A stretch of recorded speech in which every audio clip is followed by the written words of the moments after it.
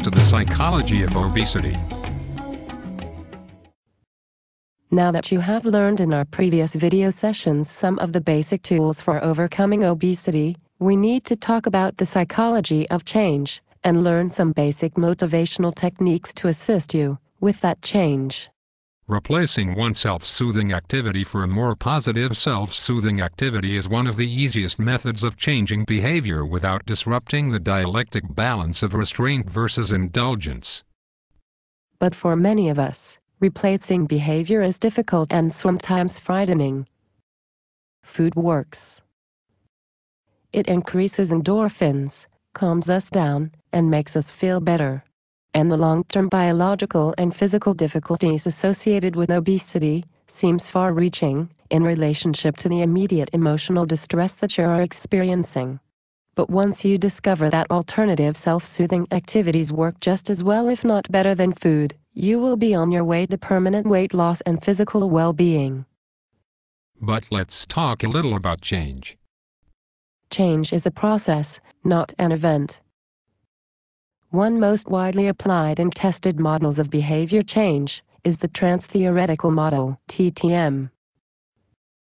TTM presumes that at any given time, a person is in one of 5 stages of change: PreContemplation, contemplation, preparation, action, or maintenance.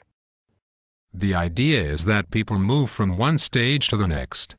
Each stage is a preparation for the following one, so don't hurry through or skip any of the stages. This will likely result in setbacks and difficulties. Anyone motivated to change can use the TTM process to assess their situation and come up with strategies to move on to the next stage. Let us go through the stages of change and give some ideas about how people move through them. PreContemplation.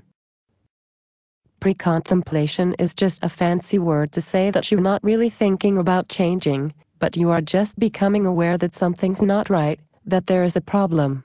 To move past this stage, you need to identify the problem, usually a behavior or unhelpful thinking style, and consider changing that behavior or negative thinking.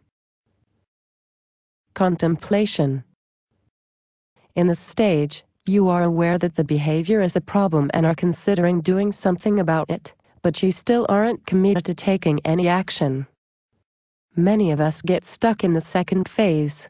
We know we should change, we might even know how to change, and hopefully this website has given you some useful tools to help you change, but you still have not convinced yourself to change. There are several techniques to help people unstick themselves and move on to the next stage. One of the most popular is to make a list of the pros and cons of making a change. Yes, there are negative aspects about combating obesity. You will need to alter how you think about and use food as a self-soothing activity. You might need to change your lifestyle or habits, examine all the barriers, the cons, to changing and think about ways to overcome them. Preparation. At this stage, you know you must change, believe you can, and are making plans to change soon. It's important to anticipate potential obstacles and create a realistic action plan with achievable goals. If you haven't already, finish your list of alternative self-soothing activities. Come up with at least 100 different activities. There are literally thousands. Find the ones that are most meaningful for you. Remember, every activity is not appropriate for every situation, so the more activities you have on your list, the greater potential you have in developing an activity appropriate for any given situation. Action. At this stage, you've changed. You've begun to experience the challenges of life without the old behavior.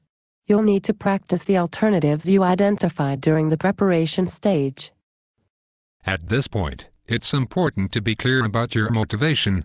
If necessary, write down your reasons for making the change and read them every day.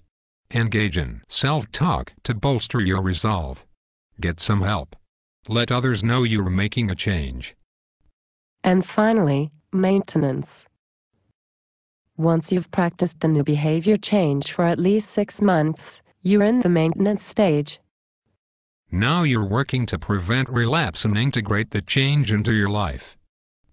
That may require other changes, especially avoiding situations or triggers associated with the old habit. It can be tough, especially if it means steering clear of certain activities or friends while you work to fully assimilate your new, healthier habit.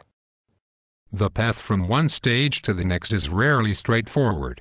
Most people relapse at some point and recycle through certain stages. Relapse is common, perhaps even inevitable. Experts urge people not to be troubled by it but to think of it as an integral part of the change process. You learn something about yourself each time you relapse.